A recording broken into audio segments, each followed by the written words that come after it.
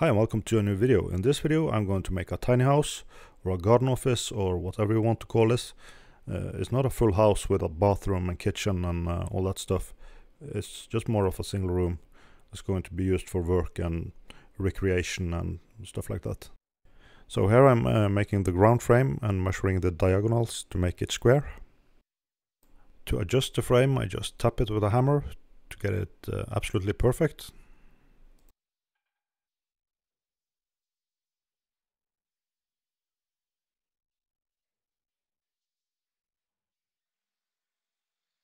The lumber is 48 by 98 millimeters, which is pretty close to 2x4.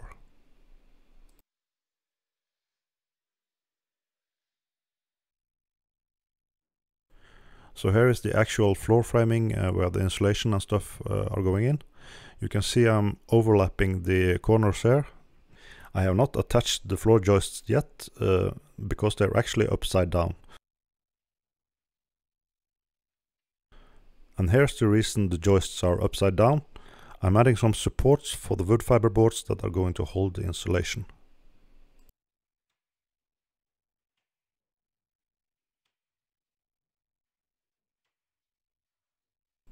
Now I can just turn them around and put them in place.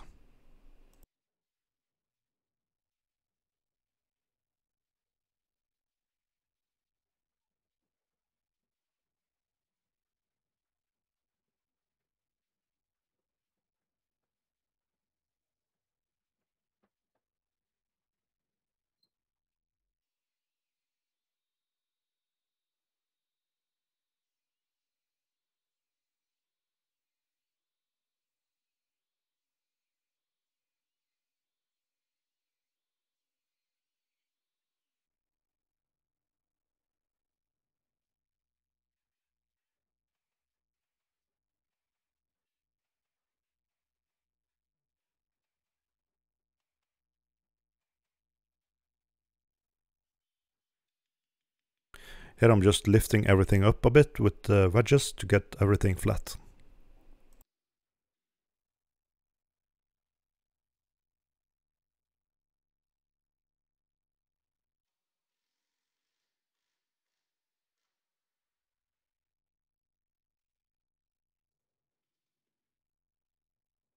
And here I'm adding the wood fiber boards that are going to hold the insulation in place.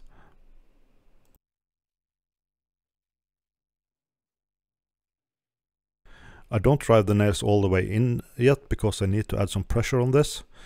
This is to avoid any air in the insulation. This is a pretty tedious process, but it's very important because you want it as airtight as possible. The insulation will not work properly if the wind blows straight into it.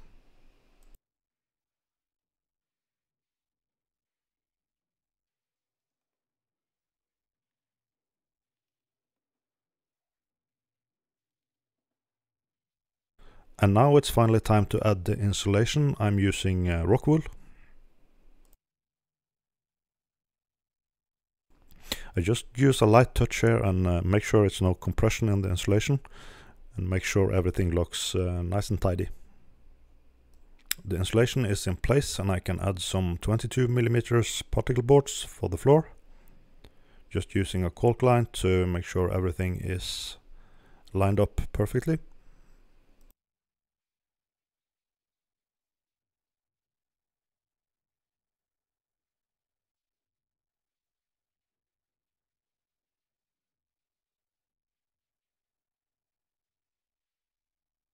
I also add glue before I attach the particle boards.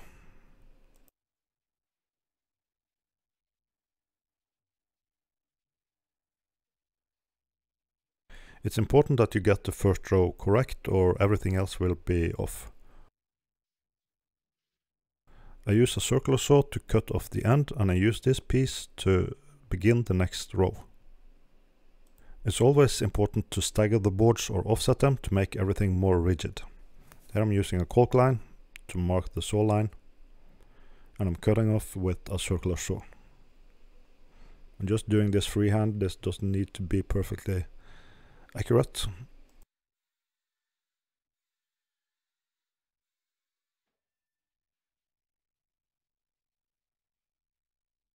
and finally check if everything is square, and everything was spot on, so I'm very happy with that.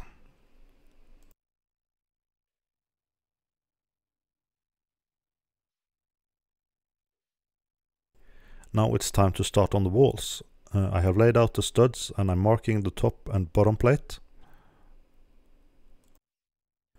Marking the top and bottom plate at the same time will align the studs perfectly.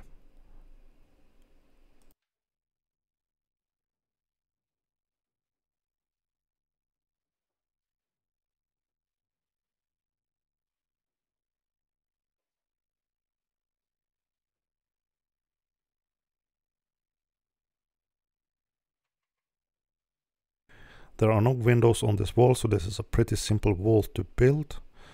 I'm able to raise it alone because it's not too big. At the end of the wall I made a hinge, as you can see soon. You should see it there.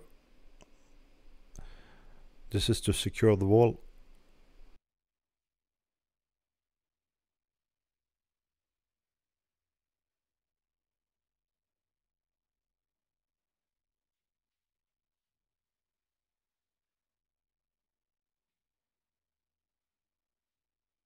That's it for this video. In the next video I'm going to continue with walls, and please like the video if you like it, of course, and don't forget to subscribe. I would highly appreciate that.